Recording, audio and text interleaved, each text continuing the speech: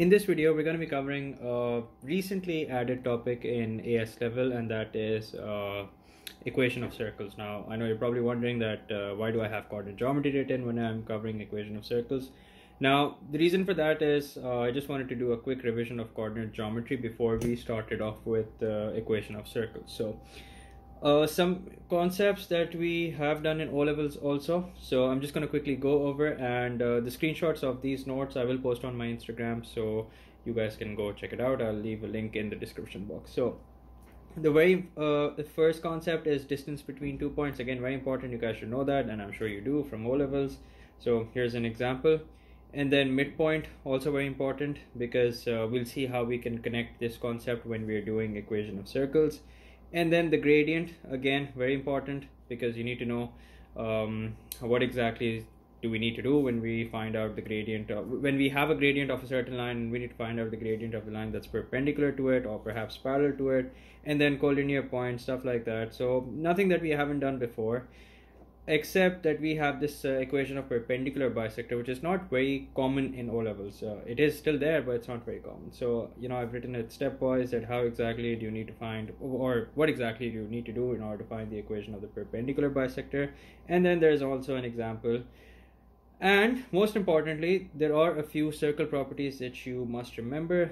Again, nothing we haven't done before, with the exception of one property, however, is that angle opposite to the diameter is always 90 degrees. Perpendicular from the center of the chord bisects the chord. Okay, it's the perpendicular bisector of the chord. Radius and tangent meet at 90 degrees. And this is something that's very, very important.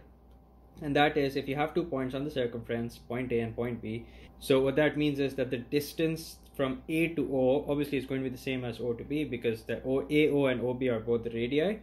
But what's important here is, what I really want to point out is that the movement in terms of x and y will also be the same. So for example, the distance, if you want to go from A to O, so the horizontal movement when you're going from A to O is going to be the same as when you're going from O to B, and not just the horizontal movement, the vertical movement also. Okay, so just a couple of things you guys need to keep in mind, and you can connect this in vector terms also, that the vector AO is going to be the same as vector OB, because same magnitude and same direction. Anyway, with that out of the way, we're going to start off with equation of circles, and we are going to start with the proof of what the equation of a circle is. So again, this is not something that that's something you're going to be tested on. Like, you're not going to be asked to prove it, but being AS level math students, or even if you're not an AS level math students, it's always important. It's always it's always beneficial to know where exactly an equation is coming from. So just like you have the equation of a straight line, for which you need the gradient and a point through which the line is passing, with the equation of a circle, there are two things that you need. One is the center.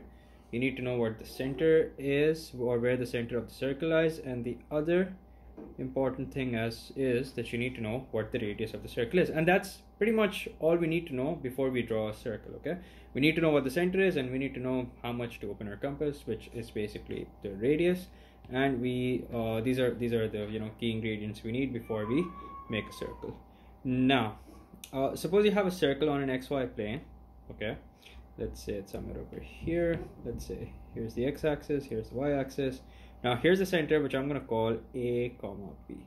And let's take any point on the circumference, which let's say is x, y. Okay, now the equation of circle is basically expressing the radius in terms of x and y. Okay, so how exactly does that work? So let's say, and by the way, the concept that I'm going to be using here is Pythagoras theorem, which again, and sort of like the distance formula. The distance formula is basically an extension of Pythagoras theorem. So yeah, gotta keep that in mind. Okay, so suppose I want to express this point P in terms of x and y. Okay, so let's see how far off this point is from the center of the circle in terms of A and B. And the hypotenuse that I'm drawing over here is basically going to be the radius of the circle. Okay, now what if I want to calculate the radius of the circle? So here's how that works. So this distance, the horizontal distance of the point P from the center, can be worked out by simply subtracting x and A. So simply subtracting A from x. So that means this distance is going to be x minus a. The horizontal distance that you see is going to be x minus a. Now, what about the vertical distance? So let's switch to another color for that. So, you know, this point ends at, this line ends at y, because that's what the y coordinate is, and it starts from, and by the way, the distance I'm talking about is this distance, and it starts at, or starts from rather, b. So that means the distance of this vertical line is going to be y minus b. So if I just focus on this triangle that I'm highlighting now, this will be a 90-degree triangle. Now let's see what happens if I apply Pythagoras theorem to this, okay? And the reason why I'm applying Pythagoras theorem, by the way, is so that I can find out what the radius is in terms of x and y. So r square is equal to, now what's the base? This right here is the base, which is x minus a. So that means the square of the base, which is x minus a squared, plus the perpendicular squared. So this right here is basically the perpendicular. So plus perpendicular, which is y minus b, the whole thing square. And a nicer way of writing this, in most cases you'll find it written like this, that x minus a, the whole thing square, plus y minus b, the whole thing squared, is equals to r squared. Okay, and I should point out that over here the center is a comma b and the radius is r. Okay, so these are the two things that you need if you want to find out the equation of a circle. Number one is the center, and number two is the radius. Okay, so with this out of the way, what I'm going to do is I'm going to now jump straight to a few example questions so that, you know, we can further apply what we just learned and you know, cement this concept.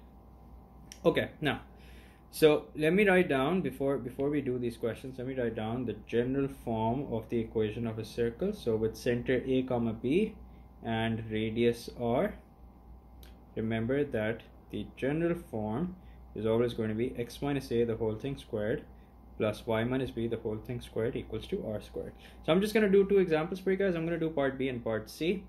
So in part b, here's what we need to do. We're going to do x minus 5, the whole thing squared, plus y minus minus 2, because that's what the y coordinate of the center is. The whole thing squared equals to 4 squared. Now remember, radius will always be squared in the equation. Okay, so let's write this nicely. So we're looking at x minus 5, the whole thing squared, plus y plus 2, the whole thing squared, equals to 16. So this was part A. Actually, no, this was part B. Now let's also do part C and get this out of the way. So in part C, we have center minus 1 comma 3. So that means x minus minus 1. You could have straight away written plus 1. That's up to you. Plus y minus 3, the whole thing squared, is equals to root 7 squared. So that means now you're looking at x plus 1, the whole thing squared, plus y minus 3, the whole thing squared, equals to 7. And there you go. This is your final answer. I should highlight the final answers. So here's one, here is another. Okay, now let's do a slightly more complex example, and with this I'll explain how you can apply the concepts of coordinate geometry. So it says here, find the equation of the circle with center 2 comma 5 passing through the point 6 comma 8. Sorry about that. So one thing that I always recommend, regardless of whether it's AS Math, O Level, or whatever, is always to make a rough sketch, okay, so that you know exactly what's going on. So 2 comma 5, it means it's going to be somewhere over here. Again, I'm not paying a lot of attention to the accuracy, but you need to get at least the quadrants right. Okay, so 2 comma 5 means that x and y are both in the are both positive, so that means we're in the first quadrant. And then 6 comma 8 means that slightly towards the right and slightly above 5 is where we will find 6 comma 8. Okay, so here's the deal. So we have to find the equation of a circle with center 2 5. So this point is the center and it's passing through the point 6 comma 8. So that means if I try and make a circle which has center as mentioned, and the point is the point P, so that means we're looking at something that looks like this. Okay, actually let me change the color to something other than black. Yeah, there you go. So this is what we're looking at. So what does that mean? That means the first thing that we require before we can do anything at all is the radius. Actually no, first thing we require is the radius, because although we do have the center, but we don't know what the radius is. So that means if I start forming the equation, this is where I will have to stop. X minus 2 the whole thing squared plus y minus 5 the whole thing squared. Now I don't know what r is, but can I find out r? The answer is yes, because radius is basically the distance from the center to any point on the circumference.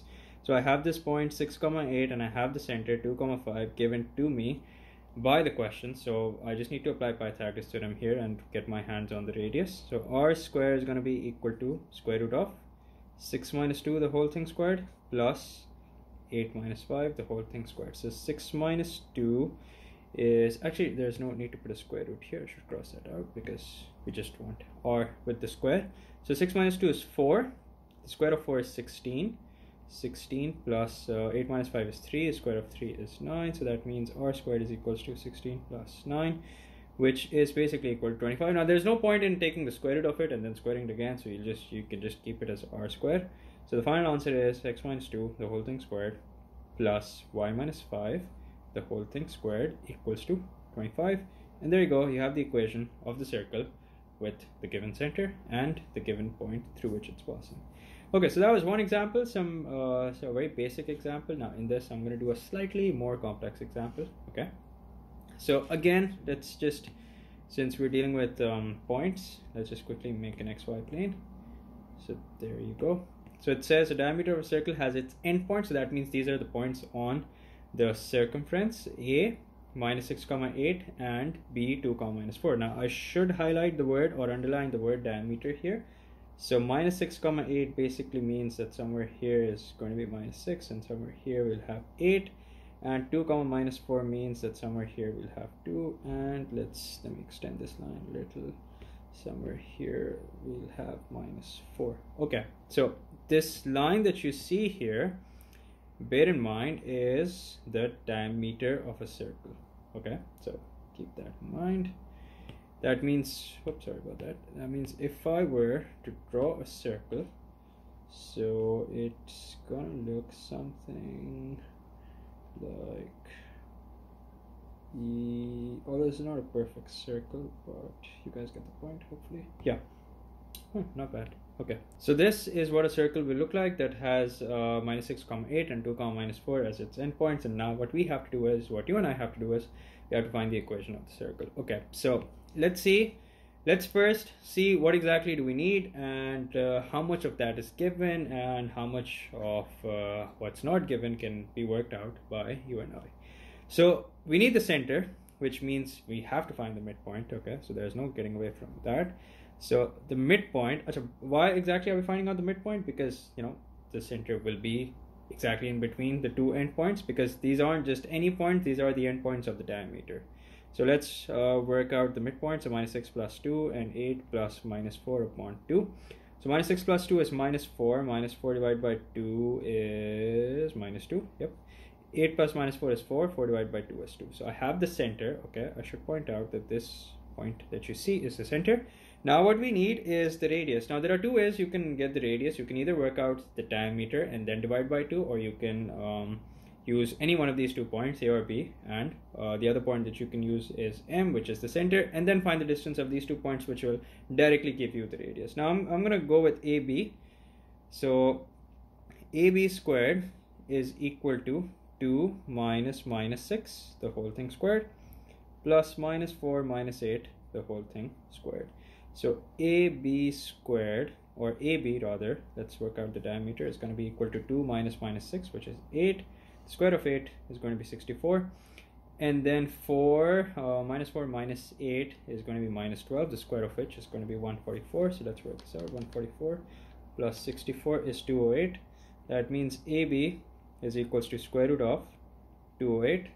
And then here's what I'm going to do. Square root of the answer, so square root of 208. And then I'm going to divide it by 2. So AB upon 2, which is basically the radius. Okay, so I should write the radius here. So the radius of this circle is basically 2 under root 13. All right, now let's put all the ingredients together and get the equation. So x minus 2 the whole thing squared plus y minus 2 the whole thing squared equals to 2 under root 13 the whole thing squared. And yes, we're going to square 2 and the root 13. So now we're looking at x plus 2 squared plus y minus 2 squared equals to 4, because that's what the square of 2 is, and root 13 squared is 13. So 4 times 13 is 2652. Yep, so there you go. This is your final answer. I should probably drag this down because it's getting slightly messy. Yep, there you go. So that brings me to the end of this video. In the next video, I will do some more complex examples, and we will also do some past paper questions, because conceptually there's not much that that you have in this concept. Okay, we will at some point encounter equation of tangent and stuff like that. So I'll see you then, and that's all for this video. Until then, take care. Bye bye.